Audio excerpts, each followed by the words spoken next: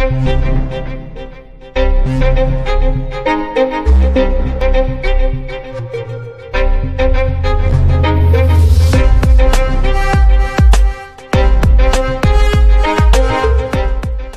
guys, okay, welcome to another video in our One Up Leadership program. Today, I am going to be working on product knowledge. So I am going to be referencing our product training guide. This probably changes per catalog season depending on the products that we offer. They add to it, they remove from it. But for now, this is what I'm going to be referencing. So if you don't have that much product knowledge, you might want to pick one up from the Scentsy family store. So basically, I'm going to show you a couple warmers. Not all of them are current. I actually think like maybe none of them are current. I just grabbed what was closest to me. Either way, that doesn't really matter. So we have different types of warmers. So I'm specifically talking about our warmers and our wax bars. I'm not going to talk about any of the other products yet. That'll be another training video. So one of our warmers, this one I'm just going to show you because I have it right here close to me. Of course, it's like the heaviest warmer we have, but this is our Himalayan Salt Rock warmer. This is a 25 watt bulb that comes with our warmer. So our warmers usually take 3 different size bulbs, 15, 20, 25. Some of our lampshade warmers will take a 40 watt bulb, which is the Edison bulb. You'll know, usually in the catalog, it'll tell you under the picture of the warmer. Let's see if I can show you here. Under the picture of the warmer, it'll tell you the name, and then it'll tell you how tall it is. Let's see if I can focus on that a little bit. Well, it's hard to see, but this one takes a 40 watt bulb. So it'll tell you what size watt bulb it takes. So we have 5 different colors for the 25 watt bulb. So we have the clear, which is what comes with every warmer. You can also add the green, the red, yellow, and then orange. So those can all be purchased separately for use in any of our warmers that take a 25 watt bulb. Now, the other size, we also have 20 watts. And so that's where you have to kind of look, because sometimes the bigger warmers may seem like they have a 25 watt bulb, but they're usually 20, can be 20. So just double check and make sure. You can also tell sometimes this one doesn't have it. Let's see if this one does. Nope. Sometimes on the bottom of the warmer, there will be a sticker that will also tell you what size watt the bulb is. Yeah, this rock warmer doesn't tell me.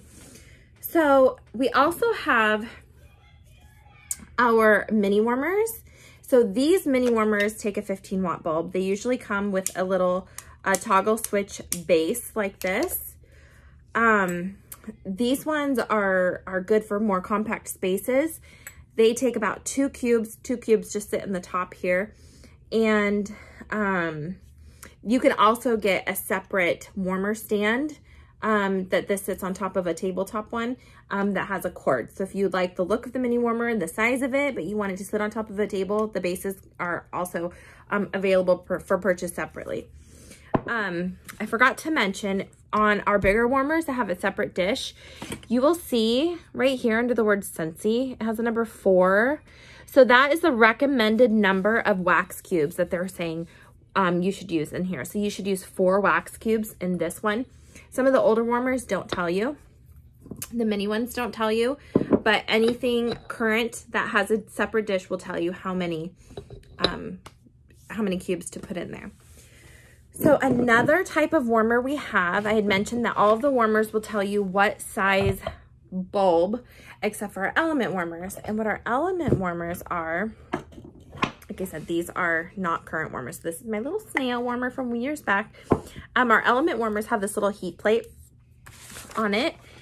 And these element warmers are great for any space that you want, where you want to warm Scentsy, but you don't want a light.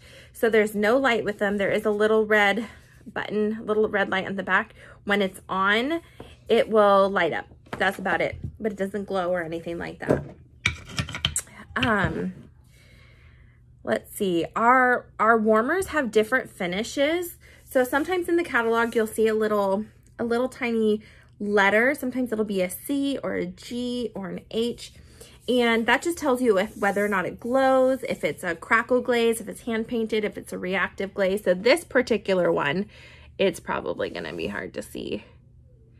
Let me see if I can get up close here. Nope, you're not wanting to focus. Okay, well, either way, this one is a crackle finish. So if you look at it, it looks antique-y. You could see like the little cracks, and it was meant to look that way. So that's something to think of too. Now, about our wax bars. So all of our bars come like this. They all have 8 separate cubes where you can break them apart. You can put 1 in a warmer. You can put 4 in a warmer. They are, each bar lasts anywhere from 80 to 120 hours. So the more cubes you use, the better. Let's see, what does this say right here? Your fragrance intensity can be increased by adding more wax cubes. So if you want to smell the fragrance more, add more wax cubes. So our bars come in packs of 3 packs and 6 packs. This particular one is a licensed bar, but just pretend it's not licensed and it's a regular bar. You can get them in 3 packs or 6 packs, so you can bundle them, save more. We also have these really cool cotton cleanups. These make great little hostess reward things, little add-ins for packages for customers. 1 cotton cleanup soaks up about 4 cubes. So when you have your melted wax in your dish, all you do is you put this in there and it'll soak up the wax. You pull this, pop it, throw it out, and then you can put new wax in. So that's the basic gist of our warmers. So we have the wax that lasts 80 to 120 hours. We have different fragrances, over 80 different fragrances. So there's a scent for every single nose.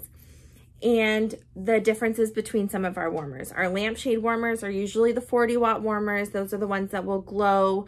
Those ones are really beautiful even on their own. If you have a customer that doesn't prefer wax, those ones are really good too. So in the future videos, we'll talk about more product information, more product knowledge. But for now, that's all I have for you. Until next time.